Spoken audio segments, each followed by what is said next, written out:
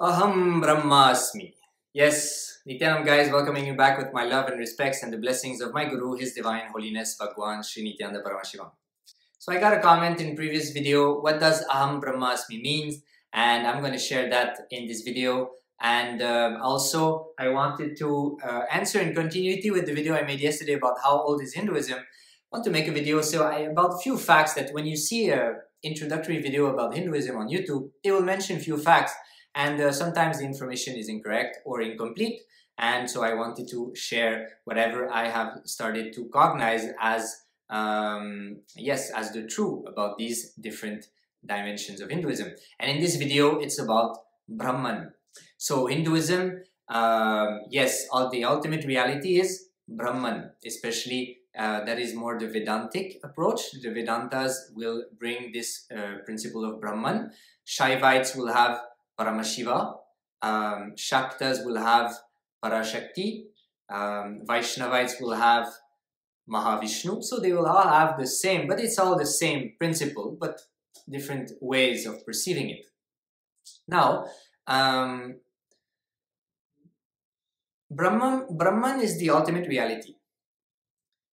So one thing that is mentioned in some videos, which is true, we should not confuse with Brahman and Brahma. Brahma is the creator. He is only he has his role within Brahman, but Brahma and Brahman is not the same thing. And then when we say the Mahavakya, Aham Brahmasmi, we are talking about Brahman, not Brahma.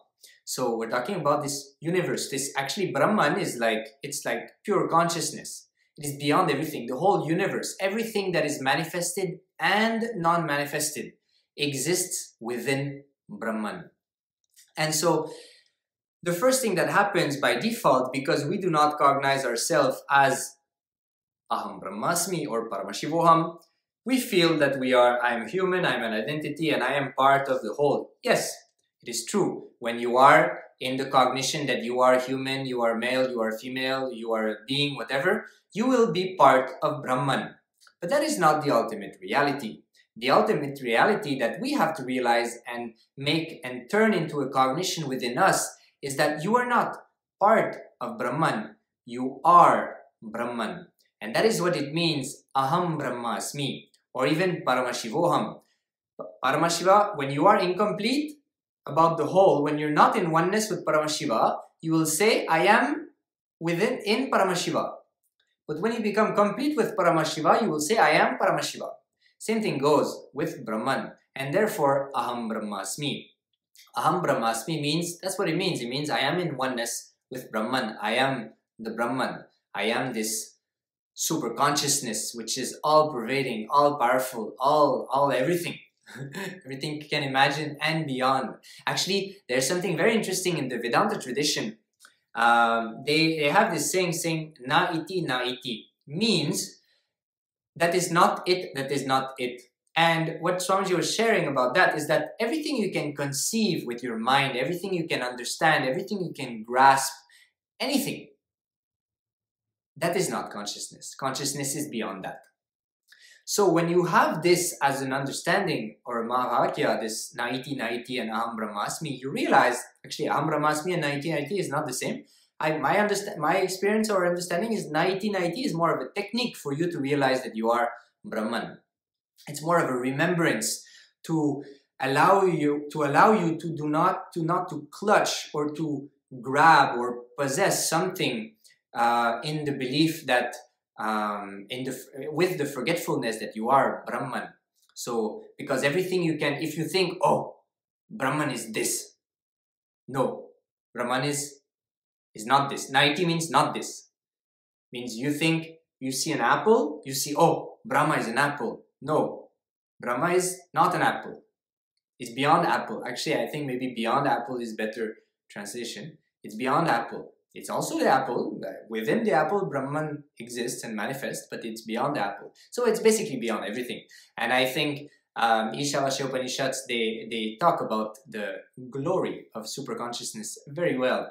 So inviting you to check the satsangs of Swamiji when he talks about the Ishavasya Upanishads, many satsangs he gave, and the wonderful mapping of the spiritual scriptures, of the verses of the Ishavasya Upanishad. So that is very powerful. So yeah, so Hinduism is all about everything is Brahman. Brahman is everything that exists is within Brahman. First, understand that there is something like Brahman that is possible. The possibility of Brahman is possible. Then realize that you are part of it. Then start to realize and seek and pray towards experiencing Brahman within you. And then I guess, you know, pray and seek to experience that you are Brahman and that everything is Brahman and you are that Brahman. That is the Aham Brahmasmi. Actually, I wanted to share why I like Aham Brahmasmi a lot. I mean, Paramashiva Aham Brahmasmi is a Mahavakya which expresses the same reality. But for me, I felt that Aham Brahmasmi is powerful because of the sound it creates. At the first time Swamiji said it, it clicked with me. Because the sound was just, it just feels so powerful. That the vowel of the H, you know, Aham, it's so like, you can feel the vastness and the vibration that is generated inside you. And the same goes, Brahmasmi, Brahm, that vibration, and at the end, Asmi, you know, it just sharp and it just cuts everything. It's like this huge resonating space which just gets compressed and just at the end cut, you know. And it also, it's an amazing experience. Every time I say it, I have this experience. It's amazing, and I don't know if you have it as well, but if you do, great. And that makes me think of another thing maybe I should share about Swamiji. In one of the Ishavasya Upanishads, he talks about how the heart, nature of the heart is to want more, more and more. It is inclusive, all-inclusive.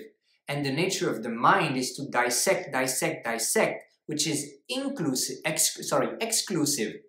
And Aham Brahmasmi is when all-inclusiveness and all-exclusiveness happens simultaneously, and that is pure consciousness. And naturally your mind cannot grasp that because it doesn't make sense as per the logic with which we operate, because we operate from the space that I am human. We do not operate from the, we operate from the cognition that we are human. We do not operate from the cognition that we are Paramashiva, we are Brahman.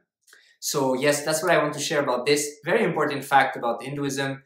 Paramashiva is ultimate.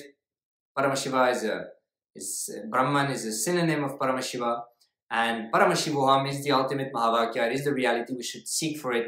Aham Brahmasmi. And yes, contemplate on this and share your experience if you had experiences, perhaps in the way that even the experience of the sound, like I shared about the Aham Brahmasmi. Or like, comment, subscribe. I'm thanking you all for watching these videos, and click the bell icon if you did not, so you're noticed whenever videos are uploaded, because sometimes even if you're subscribed, YouTube does not always update when there is an update. But I do update, I do make many videos a day, so you can expect many videos a day, so that's a given. But how many videos a day? If you click the bell icon, you will know. So with this, I'll see you guys in the next video. Nithyananda.